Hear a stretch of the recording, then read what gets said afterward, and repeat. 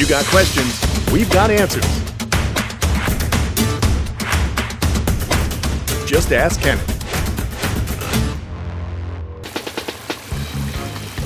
What's up, campers, friends, people casually surfing around YouTube looking for information on turtles, tortoises, and other reptiles? It's Kenan here, and it's Saturday, or at least that's when this video was uploaded. And today's video is, of course, an Ask Kamp Kenan. Ask Kamp Kenan is a lot of fun. I love to interact with everybody out there. Thanks for the support on Patreon. Really appreciate that. And today's question comes from Heather Burke. Heather's been supportive for a while, and she has 2 tortoises she got in December. One, though, is growing quicker than another. So she's concerned about whether or not it's getting enough nutrition and whether or not she needs to do something about it. So today's question is going to deal with that as I wander aimlessly through my little camp here. Yeah, that can actually turn into a problem sometimes, but don't freak out, because we have to remember how reptiles go about the business of reproduction and how many eggs they lay. We have to remember that in the wild, certain species of reptiles, as a survival strategy, will lay a large amount of eggs. Sea turtles, some kind of tortoises do that.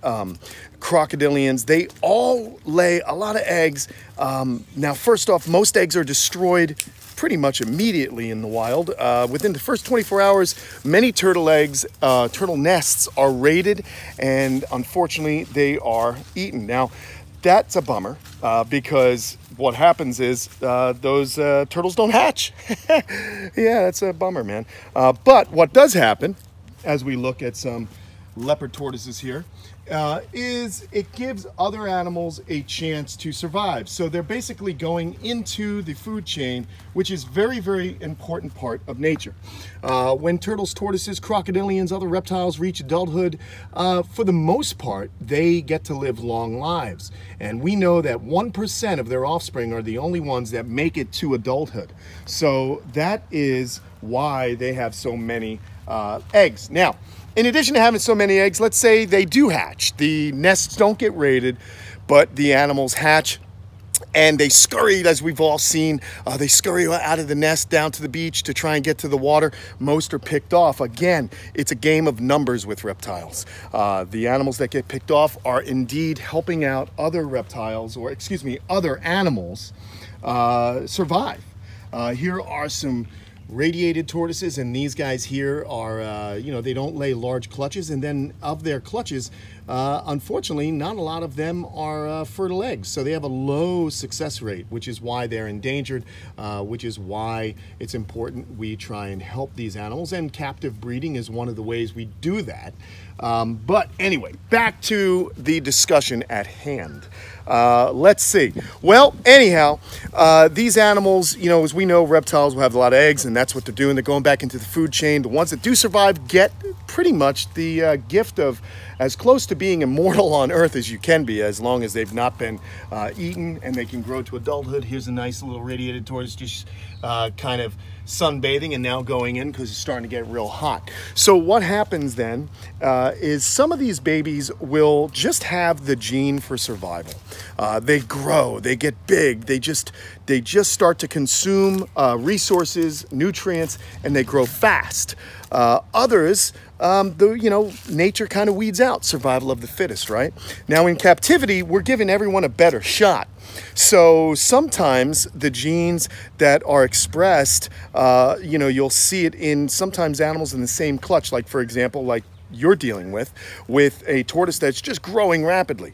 This is just my theory, okay? And my theory, I haven't done any serious scientific work on this, but my little belief is that those are the animals that were programmed genetically just to eat. They're the toughest, they're strong, they're basically going about doing their thing, growing quicker, because as we know, if they grow quick enough, they develop those hard shells and they have a more likely chance of survival out there in the wild. Now, it could also be that the one that you have that is not growing fast enough is kind of getting bullied a little bit by the guy that is.